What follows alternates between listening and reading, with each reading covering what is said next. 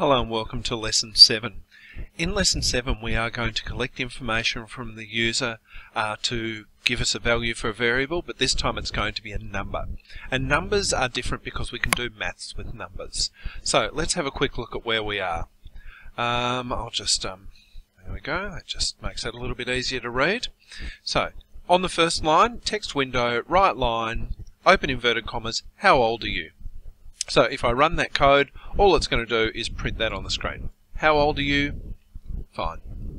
But I need to collect that information. So I'm going to say that the variable age equals, now this is very similar to what we did in the last lesson, text window, but instead of just saying read, we're going to read number. And now we're going to feed that back to the user. So text window, right line, brackets, but instead of putting it in inverted commas, we're just putting age, and then it will just take the number from the variable. So because you've put a number in here, so it's going to spit a number out there. So I'll run this program and show you what that means. So how old are you?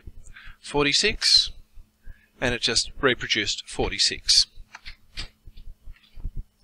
Okay, so that's the program. We've collected a number, but now it's your time to code. So I want to tell you what it is that I want you to do. I want you to build on this program here, but I want you to ask me a second question. What I want you to ask me is, what is my street number? And then I want you to repeat that back to me in the program.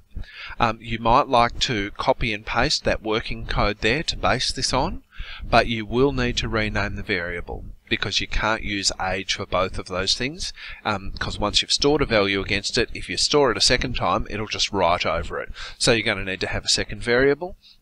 But to complete this lesson, you're going to ask, how old are you?